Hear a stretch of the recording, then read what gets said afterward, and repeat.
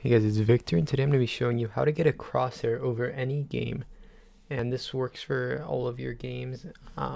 Do be aware that on some games crosshairs are bannable, so just be aware of that before you use this.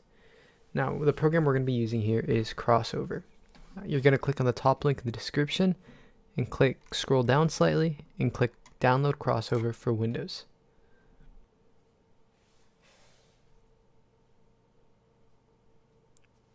Once Crossover is downloaded, you're going to want to open it up and it will install.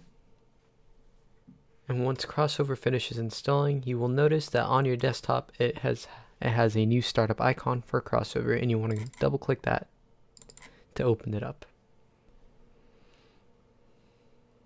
Alright, so now Crossover has opened and you can see that there is this little crosshair on my screen right now.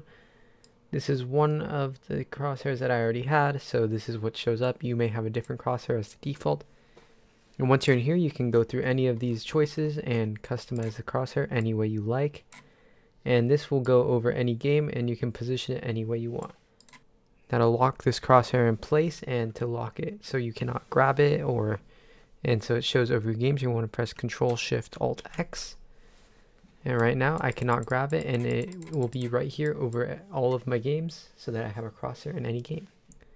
If you want to move it to the center or reset it, you can do Control-Alt-Shift-R, and right there, this is in the center of my screen.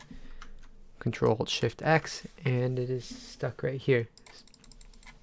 Now if this video helped you out and worked for you, make sure to like and subscribe, and I'll see you later.